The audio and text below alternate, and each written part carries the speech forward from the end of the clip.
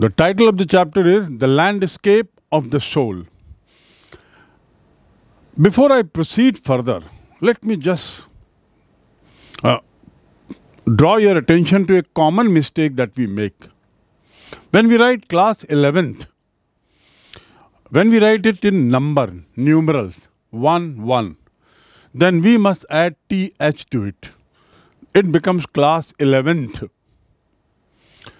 Or when we write in Roman, then in Roman we write X and then I. Thereafter we don't write th. Th is written only when you have the numeral number. Otherwise, many a time we write it wrong way. So please correct this thing. It's a chapter from your book title, namely The Hornbill. The Hornbill is the name of a family of a bird. Normally these birds have very long beaks. They are whitish in colors and very thin legs. They are called hornbill. And they exist in different colors, but normally whitish. At the background, there is a white color in them. This is hornbill and its varieties, species, different species. Soul means Atma, we all know. Soul, Atma. Head and soul. We must work with our head and soul. Atma means soul with full interest. From inside, we must work to get desired results, along with mind. What is landscape? Landscape means the जमीन की ऊपरी संरचना. जमीन में का एक हिस्सा, एक बंगला है, उस बंगले में एक अच्छा बगीचा है. वो बगीचे की ज़मीन जो है उसमें उतार चढ़ाव है. तो वो उतार चढ़ाव लैंडस्केप का एक हिस्सा है, उसकी डिज़ाइन का एक हिस्सा है. ऊपरी संरचना, सतही संरचना. बड़े स्तर पर भी लैंडस्केप होता है. लैंडस्केप में पहाड़ होंगे, नदियाँ होंगी. इस जगह का लैंडस्केप बताएं तो हम पहाड़ बताएंगे, नदी बताएंगे, कुछ उतार चढ़ाव बताएंगे, पगडंडियाँ बताएंगे, आदि आदि. This is called landscape. अब यहाँ पे है the landscape of the soul. आत्मा के लैंडस्केप बड़ी ही अलग ढंग की कहानी है और इसमें आपसे अपेक्षा है कि इस कहानी के एक एक लाइन को समझने की कोशिश करें. इस कहानी के अंदर स्वयं में छोटी छोटी 4 कहानियां हैं. Small stories combined together to create one story. And they are all linked up. सब एक दूसरे से जुड़ी हुई हैं. And through this story, the writer intends to give you certain messages, give you certain informations, and also encourage you. Though it's the smallest possible story probably in your class, it's from Hornbill, it's very deep in thoughts. बहुत ध्यान से इसको सुनने की ज़रूरत है, इसको समझने की ज़रूरत है. और जैसा कहते हैं संक्षिप्त में बहुत अच्छा और बहुत मीनिंगफुल बात बोली जा सकती है. So the writer here has tried to be very brief through the story and has given you a lot of messages, motivation, and also few ideas, few informations. Who is the author? The author of the story is Nathalie Trouvroy.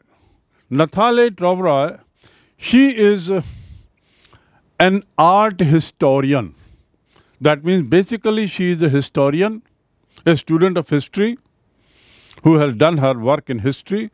But with the passage of time, she has specialized in the art of history. Different art. History of different art is a part of her learning. history of different art.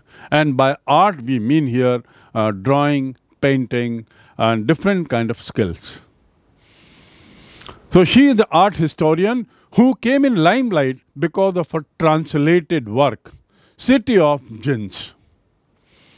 Limelight मतलब प्रकाश में आना, सामने आना, लोगों को मालूम होना. Limelight. She came into limelight because of her translated work. Remember, she translated a book that made her famous. Not that she wrote that book. The name of the book is The City of Jinns. Otherwise, itself a famous book. But by translating that book, she became very famous. Book became all the more popular. तो उसने अनुवाद किया है. Translate करना मतलब अनुवाद करना. And this book city of jeans is originally written by William Dalrymple. That is the full name of the original writer of the book, whose book is translated bye नथाली. She is the wife of A Belgian ambassador to India. Every country has their ambassador, जिसको हिंदी में कहते हैं राजदूत. हर देश के राजदूत हर देशों में रहते हैं एक एक, जो अपने देश का प्रतिनिधित्व करते हैं उस देश में. उन्हें एम्बेसडर या राजदूत कहते हैं. और जिस देश के राजदूत हैं उस देश के बारे में, उस देश के साथ संबंध बढ़ाने का प्रयास करते हैं, उस देश का जहाँ वे पोस्टेड हैं. So it was a Belgian ambassador, that means from Belgium, an ambassador was living in India, staying in India, posted in India, and Nathalie was his wife.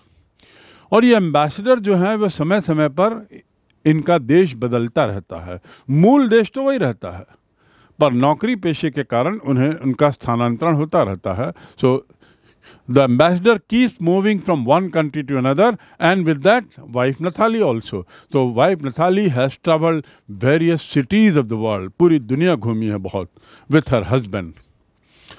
She herself holds a master's degree. Hold करना मतलब पकड़ना. To hold माने पकड़ना. पर यहाँ पे पकड़ना meaning नहीं है. यहाँ पे hold मतलब होना. मास्टर डिग्री है वो.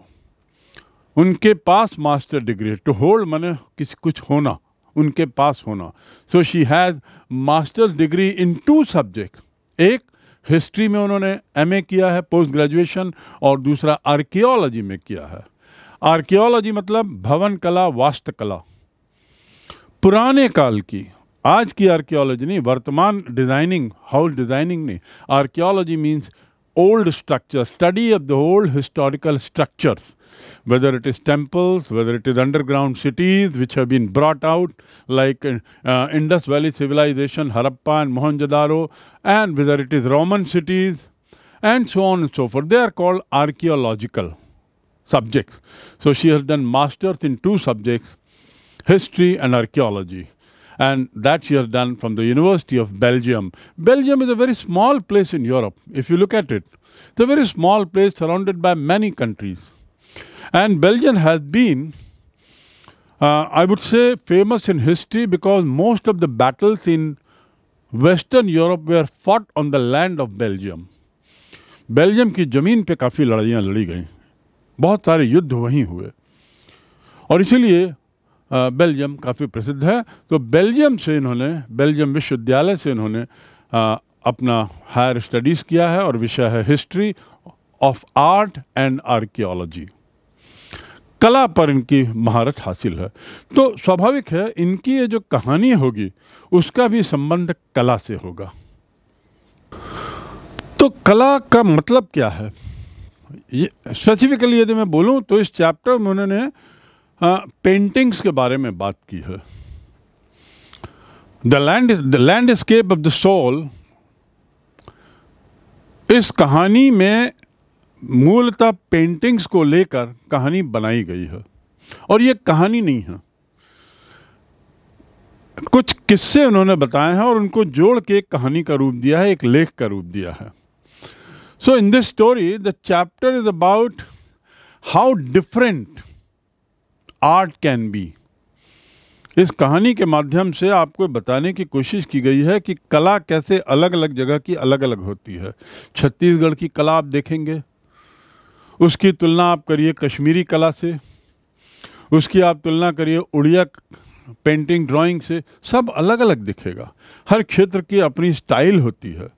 Every place has its own style of painting, drawing and culture. That is what is called culture.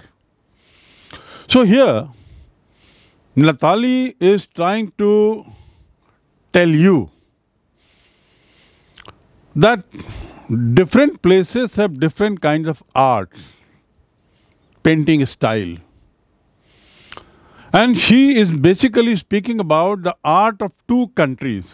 One is Chinese art, and she is comparing it with the European art. China is an Asian country. And Europe is an altogether different country. It is called the Western world. पश्चिमी जगत की कला और China की जो कला है, इन दोनों में क्या अंतर है, इसको लेकर ये कहानी चलती है। So this chapter is basically about how different the Chinese art Chinese art form is from the European art form. And that difference is narrated through the story. Narrate करना मतलब बताना, वर्णन करना। इस कहानी के माध्यम से वो दोनों में अंतर बताने की कोशिश करती। And she tells you that they are totally different style of art. European art and Chinese art, one basic difference right at the beginning is, you should know that European art is about producing the real. जो वास्तव में सामने हो रहा है उसको दिखाना। Reproducing the real. To produce मतलब पैदा करना, सामने लाना, and to reproduce मतलब उसको पुनः स्थापित करना, पुनः सामने लाना। एक ये कैमरा है मेरे सामने, इस कैमरे को यथावत पेंटिंग करके उतार देना, ये होगा रिप्रोड्यूस करना। मैंने कैमरे को जैसे का तैसा पेंटिंग में उतार दिया है। ये है यूरोपियन स्टाइल। और रियल उतारा, रियलिज्म, वास्तविकता। तो यूरोपियन पेंटिंग की खासियत है कि वो वास्तविकता से बहुत जुड़ी हुई रहती हैं। जबकि चाइनीज पेंटिंग क्या है? Chinese painting is about not creating a real landscape. One is the real. Chinese is not the real. Something which is not real means what? सच्चाई से थोड़ा दूर है। सच्चाई से दूर नहीं तो कम से कम जो दिखाई दे रहा है वो स्पष्ट नहीं है। आपको इसमें इमेजिन करना है, क्या है ये, क्या हो सकता है। आपने देखा होगा बहुत सी पेंटिंग्स, विश्व प्रसिद्ध पेंटिंग्स हैं, और इन पेंटिंग्स को जब आप देखते हैं तो कई कलाकारों की पेंटिंग्स ऐसी रहती है जिसको आप समझ नहीं पाते उसके गूढ़ अर्थ को। You find it difficult to really understand what the painter wanted to से through this painting. And you ask different people about that particular painting and different people will tell you different things about that painting. अलग अलग लोग उसी painting को लेकर अलग अलग अर्थ, meaning, गूढ़ अर्थ बताएंगे। That is not realism. So Chinese painting is away from realism, while European painting just paint and reproduce the real thing. This is the basic difference between the two. और इसको लेकर कहानी आगे बढ़ती है। Before I proceed, I think it is not improper to tell you about names of few painters famous the world over. For example, Michelangelo, Pablo Picasso, and few more, many. Three of these are some of the best names in the world. Leonardo da Vinci, who painted the famous painting Mona Lisa. So you have some of these names that you must know. And at least now you should know the names of these painters and their most famous creation. Coming to Indian scene, the most famous painter that India has is Raja Ravi Verma. Raja Ravi Verma drew the real pictures of men and women, kings and queens and human beings. And they looked as if they are real. There was nothing for you to understand.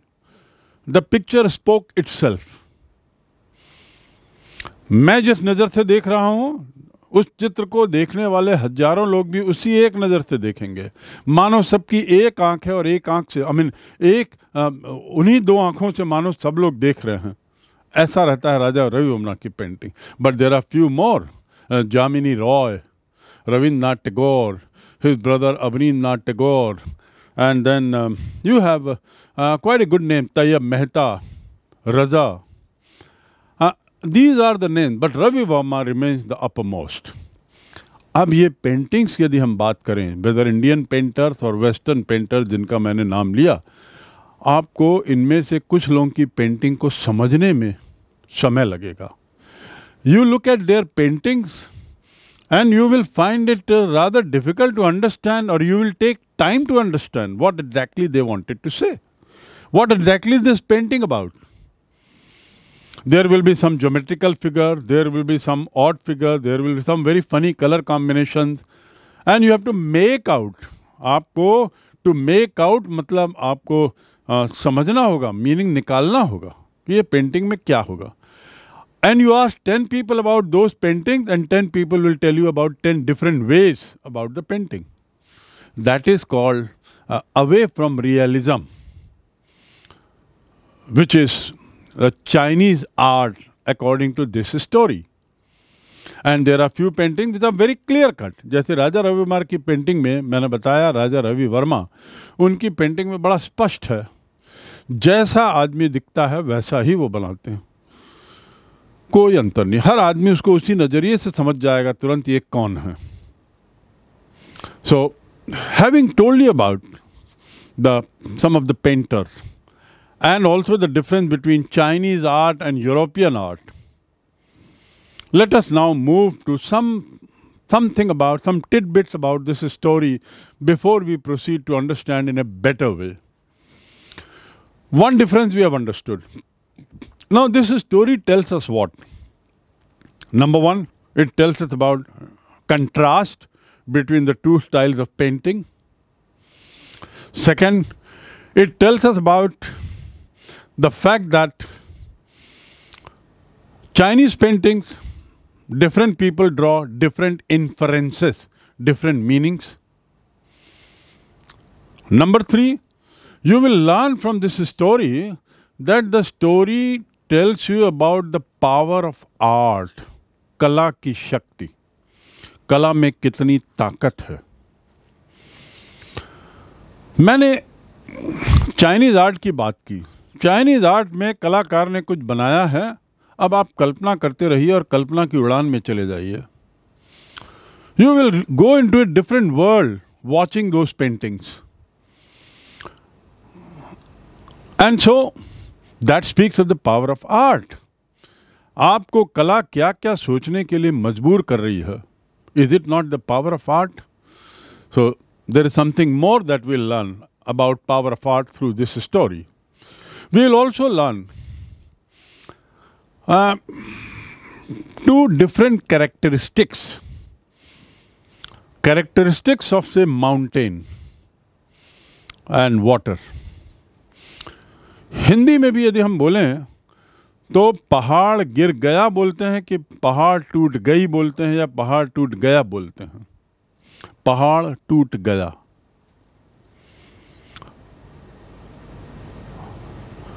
Water को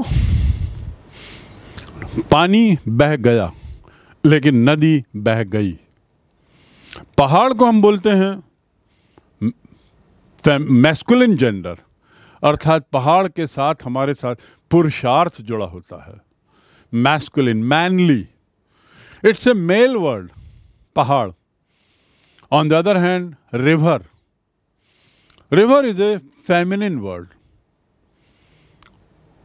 नदी जो है वो female का द्योतक है, feminine trait है।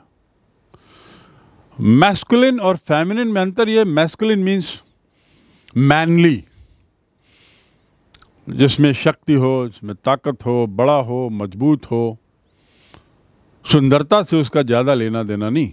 लेकिन नदी की यदि बात करते हैं तो सॉफ्टनेस हो, पोलाइटनेस हो, विनम्रता हो और मधुरता हो। आवाज़ नदी की मधुर होती है, मधुरता हो, ये फेमिनिन क्वालिटी है। सुंदर हो, नदी जब बहती है, बहती नदी कितनी सुंदर दिखती है। और पहाड़ विशाल दिखते हैं, उत्तुंग विशाल दिखते हैं। पहाड़ को हम नहीं कहते कितना सुंदर पहाड़ है, पहाड़ को हम कहते कितने विशाल हैं, उत्तुंग हैं। उसकी सुंदरता यदि बात करें पहाड़ की तो किसी दूसरे संदर्भ में करते हैं। So coming back to the point, the second message, the second point about this story is that it uses two words. One is shanshui, it's Chinese word. Shanshui word is a combination of two words, yang. Yang means mountain and yin means water, पानी। तो yang और yin इनके संबंध में इस कहानी में कुछ बताया गया है। पहला तो पावर ऑफ आर्ट, पहला rather difference between the two styles of painting, then the power of art, then शानसुई, SHANSHUI, Yang and यिन। फिर इस कहानी में अगली बात जो बताई गई है वह art brute. What is art brute? And note, in art brut, A is capital, B is capital, capital letters. इसका मीनिंग होता है out of the box. Out of the box का मतलब क्या है? Out of the box means thinking something differently. People who follow the same thing what the world is thinks, doing the same thing what normally people do, they are not the people who think out of the box. Out of the box का अर्थ होता है कुछ नए तरीके से सोचना, कुछ नई चीज इजाद करना, कुछ बिल्कुल नॉवेल आइडिया लाना। वो आउट ऑफ द बॉक्स कहलाता है। डब्बे के बाहर सोचना। डब्बा यहाँ क्या होगा? हमारा दिमाग। दिमाग से बाहर जाके सोचने की बात को कहते हैं आउट ऑफ द बॉक्स।